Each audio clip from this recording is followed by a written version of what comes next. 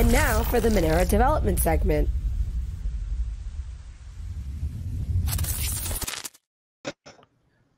Hey, how's it going? What's going on? Nothing much. My camera literally just chose to go out of focus. Yeah, you look a little fuzzy today. The moment I went, we guys brought me up. I don't know, but I guess I'll be like tuxedo today. It's kind of anonymous, pseudo anonymous. I don't know. Well, we hear you loud and clear, so at least we got that. Oh, that's good. I really enjoyed Body's presentation. I'm not much of a trader myself, but I like to probably apply those principles to my life. You know, map out data, make sure all my stories are adding up to something that makes sense. Don't just trust one line of stories. Really interesting stuff. That's very true. That's wisdom to live by. Good point. Yes, it's not just things you should apply to trading, but in general, right? In general, make sure all the stories are at least pointing in the right direction. But yeah, today I start off with there's been this big hack, and let me call it a hack. This is the most interesting story where I went in with an idea of I thought I knew what happened, and I did more research, and it wasn't like that at all. So it was very, very interesting. That'd be a really cool superpower to have, actually. If I could have like some always appear blurry on camera.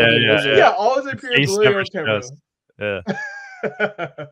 But yeah, this story is about a mistake made in a cryptographic I don't even know what a miscommunication that led to people losing, I think, around the counts like probably over $1 million in Bitcoin and other coins. So, wow. But I thought it was a hack or an exploit, but it's not really that. The more you look into it, so yeah, and the name of this exploit is called Milk Sad. So you can Google that if you want to learn more about it. But yeah, it's a very interesting story that gets at the core, I guess, of some questions in a decentralized space, like who is responsible for lost funds, right? When it's not something malicious. Wait, I don't know. What was exploited though? Where did the hack take place? Oh, we'll get into that. We'll get into that. Okay. I don't want to call it a hack because I'll just tell you the things and you can interpret them how you want to. I haven't really come to terms with what it exactly is. So. Here goes a news article. MilkSat issue results in 900,000 stolen from crypto wallets. I think that's an underestimation. In my research, I think that they theorized that it was around 900,000, the ones that they know for sure, right? But you can't really know for sure if like someone's wallet was hacked, because someone might not know yet, someone might not report to it. Like if you get hacked, what do? Do you email the team, be like, I was hacked, add me to the list? Do you go to the cops? I have no idea. So this estimate, in my understanding, is probably on the low end.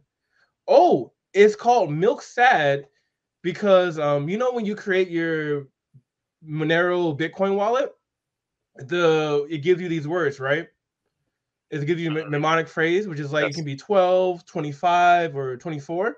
The way this library was created, some of the first words were always Milk Sad if you use certain parameters. Oh my god. Okay. Yeah, so it gets crazy. If you I started last night, albeit a bit late, and I ended up staying up late, just being like changing my slides constantly because this wasn't what it says on. Yeah, so they call it an issue, but let's get into the actual specific issue. And to understand this issue, you have to understand that entropy is everything.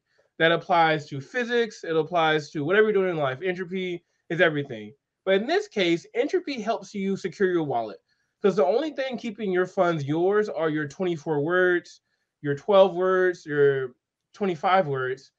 And they're very important because if someone gets these keys, right, they can have your Bitcoin. Bitcoin is decentralized, also applies to Monero. Monero is decentralized. There's no authority that says these are your coins. The only thing that proves these are your coins is that you possess the password to transfer them, right? Everyone understands that. If not, if you've been watching Monerotopia, you don't understand what goes on with your mnemonic. Please get some consultations. Please, please get consultations. Reach out to us for some private tutoring. Yeah, so private tutoring. This is very important. These are the only things that entitles you. Don't lose your coins. You email Doug being like, "Hey, I lost my coins. Like, who do I email to get them back?" There's none of that in this space. You lose your words, or if someone else gets your words, your money's theirs essentially. So very important that these words be random, right? You can't just have it be like, right? You can't just write down like random ones in your head because humans are really bad at entropy and making random numbers. So in general, the way that you assess how strong a password is that you measure it in bits, right? So you would say if your password was either yes or no, that would have 2 bits, 2 bits of entropy essentially. So the standard for anything that's remotely secure in a decentralized manner is going to be 128, which is down here, which is a very big number. I don't even know if that number even has a name, but it's like 3 times 10 to the 38. That's big. Very massive number, and that would what you would be called around 128 bits of entropy. That is the base standard for any cryptographic wallet. Any cryptographic wallet, you're going to have a base standard of 128. And that corresponds to roughly 12 words, right? So you know how some wallets have 12, 24, 25. So if a wallet does its job well, anything above 12 words is going to be pretty secure, right? And then, but you want to go super, super secure, which doesn't really make sense in this context. I'll explain later why. You would use 256 bits of entropy, and that corresponds to this bottom number here, which is 1 times 10 to the 77. So basically, to put that in some perspective, 256 bits is about the number of atoms in the universe, right? Mind-boggling big numbers. It's I can't even explain it. It's really hard to explain how big these numbers are. But let's say your password had 1 bit of entropy, that would mean that you roughly had 2 guesses to make. If you have 4 bits of entropy, you have 8 guesses to make, and it grows, I guess, exponentially after that. And the most important number I want you to remember is this 32 bits of entropy, because it's very important to this story. 32 bits of entropy gives you roughly 4 billion guesses. Does that sound like a lot? So you're saying there's a chance? There's a chance. 4 billion guesses sounds like a lot, right? It's more than 8 guesses, but less than the number of atoms in the universe. So there's a chance. Remember that number, 32 bits roughly corresponds to around 4 billion guesses. And this is the guesses to cover the entire search space. If you were to assume that you only had to guess half of the search space and you still got the password, it would only be 2 billion, right? Large number, but we're going to get to that later. And your password roughly probably has around 1 million. Being on a positive side, 20 bits of true entropy in the password is pretty good for something that you remember and you write down. But keep this in context. I want to contrast crypto space to the everything else space.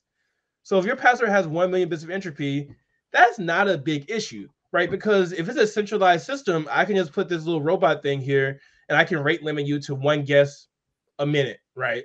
So even if there's only a small number of guesses, it's somewhat okay because they can only throw so many guesses at the platform. So it's not like the worst issue, right? Because you can't make 1 million guesses on Facebook.com. Facebook.com is just going to ban your IP and you're going to be like, oh, well, right? They're going to rate limit you and ban you. So that's okay in centralized systems. It's okay with an asterisk, but it's not as bad as in Bitcoin. But not in decentralized systems. So if you have the Bitcoin as an open ledger, there is no way to rate limit it essentially. There are some things you can do by making people hash a password, do all those kinds of things. But if someone wants to guess, 40 million guesses, they can easily do that with like a GPU. So in a decentralized system, the bare minimum you want to really have is 128 bits of entropy. And remember that those 32 bits of entropy here. So basically, just a summary of what happened. There's this book called Mastering Bitcoin. You've probably read it. It's written by Andreas Antonopoulos, literally a god. Like, I would not be in cryptocurrency if it wasn't for this man. But in his book, he actually, or the people behind the book, recommend this way of writing a seed. It says, go to this install this program, run this code here, and you will get a private key that you can store Bitcoin in. And it's meant to be a book that people develop with and use. So I think it's targeted at developers at some point. But the problem with this code here is that it only gives you 32 bits of entropy, which you remember earlier is around 40 million guesses, right? And the surprising thing is about this code is that a developer didn't misuse a library. This library only ever could give you 32 bits of entropy, right? So it wasn't like they went and chose their own library. This code can literally, by definition, only give you 32 bits of entropy. It wasn't, and the person who wrote this code knew that. So it's very interesting how this happened. I'm gonna, tease you a little bit, but this is actually crazy because it only gives you 32 bits of entropy by definition. I found this from like 30 seconds of Googling. So this wasn't a mistake by the person who developed the code. It wasn't a mistake by it. They knew that this only gave you 32 bits of entropy. But the story about how it ended up in this book is very interesting. I'll get to that later. Am I going too fast? I want to make sure. No, I think you're good. There's a lot of moving parts, and I didn't want to bring it all together. So there's this code that only gives you 32 bits of entropy, which is not enough. Because how hard is 32 bits of entropy to guess? A gaming computer could cover that in a day, essentially. In a day, a gaming computer could run 40 million guesses at this password and deterministically guess every possible combination and look it up on their Bitcoin node within a day, right? So not remotely secure at all, but really bad stuff. So if you use this book and you follow the code in this book, your funds are probably not yours anymore. Right? That's crazy. Wow. Yeah, and this is a big book. Data center. Wait, I think I missed something in what you're saying. So, why did this code even exist? This was just for people for generating Why wasn't there some standard that was used that was much better than? But he's got that in the slide. Okay. Yeah, it's interesting because like it sounds malicious, right? When you think about it, it sounds malicious. Like, why would someone knowingly use this code that only gives you 32 bits of entropy? But right. How this code ended up being in this book begs the question of who's responsible when mistakes happen, right? So I'm gonna get that later, but that's the core of the question here. And just to put it in context, storage cannot help you. If you put your keys in a vault in the Alps mountains in a country, you would still lose your money. There is no, if you use this code to create your wallet, your money is gone. There is nothing you could do. You could have ripped the paper up and like put it in 3 million pieces. If you use this code, it doesn't have enough entropy to be secure, so your money's gone. Terrible, terrible things. This is like, yeah, 101. You don't do this. Don't roll your own crypto. Do not do this. But the story of how this happened is very interesting. So Andreas Anopoulos posted this code snippet in their open source book, right? It says BXC uses to generate a private wallet. But the actual code is I'm gonna just present the facts and let y'all decide. I have my opinion, but I'm gonna let you decide who's at fault and how this happened. Because the person I looked at this code. This line here is actually 7 years old. It's quite an old line of code. And if you click on the profile of the person who wrote this code, it's very interesting because a character shows up that y'all all know. We all know in the room. Douglas Truman actually interviewed, because the person who code is actually Eric Voskill. So you actually interviewed him. Yeah, Small World. He's the one that developed this? Yeah, but I don't think he's at fault. I don't think he's at fault. I'm gonna give more detail. I just wanted to plug. I'm ready to throw him under the bus here. I mean, I'm ready to plug Monero talk. Of course, Doug is so prolific that you're researching anything. Doug is going to show up. We've spoken to a lot of people. We really have. Some way. I don't know. I literally started this off. So did this just naturally show up while you were looking up the guy? Yeah, it's naturally showed up. I'm like, oh, that's amazing. Him? And the images is like, the third images is like this interview happening. It's like, actually, Doug is prolific, people. Like just to understand how prolific Doug is. But yeah. That was an interesting convo, by the way. I recommend people check that one out. Yeah, very interesting. I'm not going to spoil it for people, but Doug is a hard-hitting interviewer. I'll say that. Doesn't let up, but I love it. I love it. So he wrote the code in the library, right? Let's make that clear. And this is the book that it was in, that it was spread. Andreas Antonopoulos, Mastering Bitcoin, Legend in the Space. But the thing is with this is that he actually, this library, when you build a library like this, usually the entropy is left up to the developer to choose how they use the entropy, actually. Right? Because it's a library. I'm not supposed to, your entropy is so important that most libraries leave it up to the developer to bring in their own source of entropy, because entropy can come from many different places. It could come from the random number generator on the computer. You can do certain things to it. So most of the libraries recommend you do your own entropy source, which this library did, in fact. So he actually has a thread where he goes through and talks through how he put warnings on the library. And I did look at the warning. He did put a warning on the library that you shouldn't use this directly. You should bring in your own source of entropy. But the warning wasn't that big, right? But at the end of the day, right, the code is open source, right? So I think that, and the interesting part here also is that Andreas' book is also open source and free. So I think it was a miscommunication, honestly, that led to this code being in the library. The person who developed the base library has a warning, kind of small library, has a warning, or kind of small warning that says, you should use your own source of entropy in this library. And I guess someone didn't read that, and then they ended up in Andreas' book, and then someone put money in the wallet. So I don't know who's responsible. I don't know. Y'all have any questions? Did I present the argument well enough? Yeah, no, it's pretty crazy. I don't know who should be. That's crazy how this library ended up being recommended in this mastering Bitcoin right. It's book. like the most trusted. And right? then it's like this is like where just like randomly trusting stuff just because it's like from good people and open source can go wrong is like down the line somehow, because of this one library that didn't have a super great warning, now a freaking wallet is using it to generate mnemonics, and now everyone's money is gone.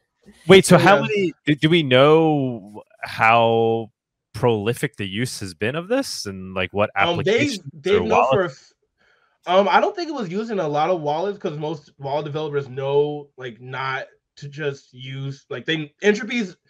If you get one thing right in your wallet, it has to be entropy. So a lot of wallets weren't using it, but the book like has been around for like, I think like 8-9 years, right? So I think people are literally following the book as a trusted source and doing it themselves in the command line. Like you can go back to the book and it has instructions on what to type into your Linux command line. So I think people were actually following along with it, and there's no warning in the book, as far as I know, that tells you this is not good practice. Essentially, as far as I can tell, I looked at it and there was no warning. So people were actually following this, trusted this book, and followed the book and instructions here. You can literally zoom in and see BXC, do this, you get this private key. So, and it clearly warned in the book like that the book had no warning. Oh, I thought you said it mentioned that the entropy the actual source code, right? Because the person who wrote the source book code had no warning. Wow. Yeah, so this is the actual code, and the library had like a warning above it. It could have been bigger, right? I'm looking at, I'm like, if your default behavior is insecure, you should probably like throw up major warning flags. But like, it is what it is. But the book has no warning. I think that it says there's contributory negligence here. I mean, it's obviously you wouldn't want to set some precedent where people who develop open source code are then liable to suit, right? It's kind of at your own risk. But then even like the book is literally called Mastering Bitcoin, right? Here he is. He's teaching you how to master Bitcoin, and he's giving you advice where you're opening yourself up to losing your Bitcoin. I'm not suggesting, that we move towards a more, an even more litigious society where we start suing people like Andreas for lost Bitcoins, but shit. I want to anything. It's just bad. It's just bad for his, you know, his character and how people will treat him going forward, right? They'll be like, you can't trust what the guy says. I mean, because he holds himself out as an expert. I'm not. I like all the people involved in this, and my heart goes out to all the developers. Being a developer is quite difficult, but yeah, I presented the evidence. You know, as far as I know, allegedly, this is allegedly. Don't sue me, please. Don't sue me. This is allegedly. As far as I know, my hours of research, this is a true story.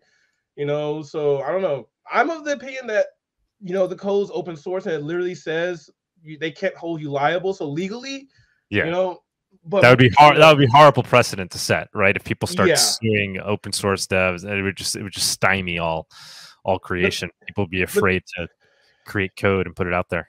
Yeah, but I mean, the library does have a warning in it. So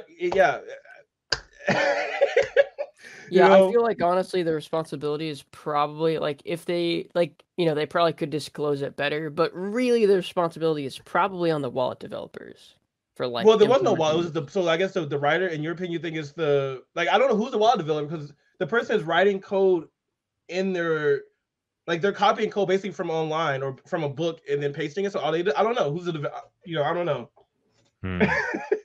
Oh, it's people just generating their own Bitcoin seed using that library like by itself on the command line.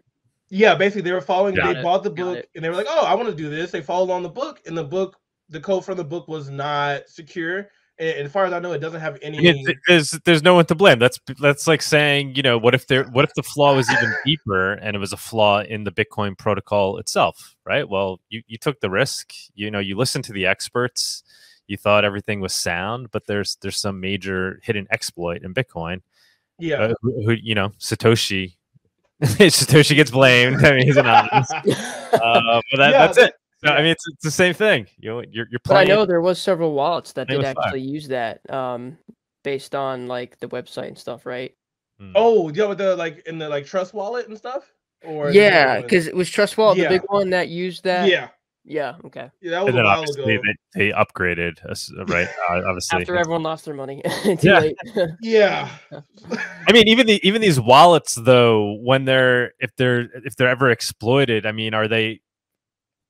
Their terms are probably pretty airtight, against the it's at your own risk, right? Yep, they're not responsible for anything. Yeah. So it's against your question. Especially this is something that hasn't really come up generally in the software space. If I give money to you and I have a service with you and you do something wrong, you're responsible. But it's decentralized, so I don't know. It's a whole different ballgame than what we're used to. So I don't know how this is gonna be. These issues will keep happening in the future. I don't know how it's gonna evolve from a legal standpoint, business standpoint. I just don't know. It's a very interesting question though. Who's responsible at the end of the day? Yeah. I mean, my tendency, I would want to live in a world where we're not holding the devs responsible. We're not holding people like Andreas responsible. We don't want to stymie people coding and contributing. It's at your own risk as the user ultimately at the end of the day, and you have to make the best choices. And when you choose a wallet, you have to choose one that you think has been vetted by the community. You're not choosing some fly-by-night operation. It's like anything else with the exchanges, right? It's what this whole movement is about. It's be your own bank. It's what libertarianism is all about. The responsibility with great freedom comes great responsibility. So it's ultimately up to the user to figure out how to not get burnt. Yeah, I agree with Doug, but I'm just gonna, I'm biased because I do write code and do develop wallets. So obviously, I'm like the end user should be responsible. Obviously, right? So I agree with Doug though. It is in the license here. It says most open source licenses are you cannot sue us. You this is at your own risk. So it is what it is. I mean, this is similar to what happened to me yesterday. Oh, I went to the gym, and somebody stole my sneakers. I change out of my sneakers every day and put on other sneakers. I lift my sneakers. I leave them under the bench, right? I don't put them in a locker. They're sneakers. Who steals sneakers? But they got stolen. And then I go up to the front desk and I tell them, and I'm like all angry, right? But ultimately, it's my responsibility. There's nobody for me to blame. I mean, other than the schmuck who stole them, and I wish I could figure out who it is so I could go. You know, like, did he try them on first? Like, how does that work? Like, do you try them on, make sure they fit, or do you just like? I don't know. Somebody, I mean, there were black Nikes that I like them. I guess somebody else did, but I mean, that's like as low as you can go, stealing somebody's used shoes. This is at my gym. I like kind of. It was one of those moments where your faith in society just like takes a step down. I'm like this. I'm like, we live in horrible times. Like. I can't. Well, I mean, you live in New York, so you know. Yeah, I know, right? No, even I wouldn't do that here. Right? Even I wouldn't do that. There's no. I don't trust people now. It was my responsibility. Should have locked him up. Yeah, yeah. But then also, I've seen some like. But then like, you get to this issue of like, what if a dev is malicious, but you can't tell the difference between malicious and stupidity. Right, like if a dev's malicious, who's responsible? But they look the same. Right, because I mean, this would have been a great, if somebody was malicious, right? Like, oh, let me put this in a book, get millions of people to use it, and just sit and wait and collect Bitcoin, off of it and exploit. Literally, that's like literally what could have happened. Not saying it did at all. I'm not. I love Andres. I respect it. I'm not. I wouldn't even insinuate that. But the idea is you said it was Eric who created the code. Right, the base code wallet, but he did have a warning in the repo that said this is not good entropy. You should use your own. Well, why would he set it with bad entropy? Because why would you set it with bad and be like, oh, by the way, you should in small print. You better not. Like, why would you do that? I'm gonna try to maybe give a reason. Maybe it makes it live is like as an example. Maybe that's a good question that I don't have an answer to. Maybe. I'm gonna do a charitable view. Maybe it makes the code easier. Maybe it's like, oh, this is just I can just run it, as an example, play around with it. Maybe so. I'm gonna initialize it with bad entropy, and you can add your own when you actually want to use it. Right. But then the way other libraries handle that is that they just enterprise it. They give you entropy that's like they don't give you any entropy. They just set it as 0, and it gives you the same word every time. So that it's clear. Right, so then it's like clearly known that it's bad. Do not. Versus giving you like that looks good. If you look at it, give you something different every time I plug it in, but it's actually not. So yeah, we should have him come on. Talk about what's going on. I don't know. I don't want to accuse anybody. This is for me. I mean, obviously this means nothing, but in my talk with him, I get a very genuine good vibe. Yeah. I really would be shocked if he was doing something nefarious that doesn't come across. That'd be like as well. Yeah. Super clever though, like honestly, like it would mastermind kind of big brain play in terms of just. But maybe in his mind, ethically, he doesn't see it as an issue. Like, well, be your own bank, guys. It's up to you. Like, I'm not gonna walk you through this. I even told you it was shitty. And I'm sitting here waiting to exploit it to see if you've learned your lesson. Yeah, I don't know, because I think malicious devs should be held accountable, but in some context, malicious and stupidity look very similar. So I'm not saying that's what happened here. I think this is a miscommunication. Maybe the library will be changed. There was actually a big debate because the person who wrote the original MilkSat release, he wrote it, or the team wrote the release saying we found this exploit, and he sent it to the guy who wrote the library, Eric, and his team, right? And the team's like, this is not an exploit. This is just bad. This is people using my code poorly. And they went back and forth, and they eventually got a CVE rating, which pretty much says it was an exploit. Someone gave them a CVE rating, so I don't know how it really. I think it's still going back and forth. But at first, he was literally like, "This is not an exploit. This is how the library's meant to be used. Devs should be responsible for using it well." So, yeah. Wait, it sounds like Amir. The description for the CVE on meter.org looks weird too. It just doesn't. Yeah, it's made by them. Very interesting. Very very interesting. So, still developing story right now. But that's my, this is from me reading Eric's tweets. This is from me. I went and looked at what he said happened. So this might not, this is me Actually, I remember now. I'm reading. I remember Eric talking about the software, the alternative software that he created, right? Bitcoin. Yeah, that's it. And he worked with Amir on that. Yeah, I do recommend going back and listening to that interview. Yeah, here goes a piece of code that was in there that wasn't. You mean Amir from Fire? Amir Taki. Amir, what project is he working on? I mean, right now he's working on DarkFi, but he's an old school Bitcoin crypto anarchist. Very, very, very awesome dude. But he was a part of this Libitcoin thing. We've had him on before. Of course, maybe we'll have him on again soon. I've gotten to know him well too because I've met him a few times now in person. He's a really great guy. But maybe we can get him on. Maybe he would comment on this as well. But yeah, I think it was just obviously it was just a mistake. I would think it's just it was just a mistake that was made in the early days. This was created in 2011 when they were working on that. Yeah, I mean, and like I think I don't think he's malicious because if he was malicious, he wouldn't have waited 7 years to exploit it, right? Yeah. Oh, yeah. It's me. Yeah. All right, man. Yeah. This is great as always. I love these things. The dev report, man. You're doing a fantastic job on these. These are great. DGoon, thank you, man. Stick around if you can. Okay. We will go to the special guest segment. Yeah, DGoon, spicy as always. Thanks for coming on.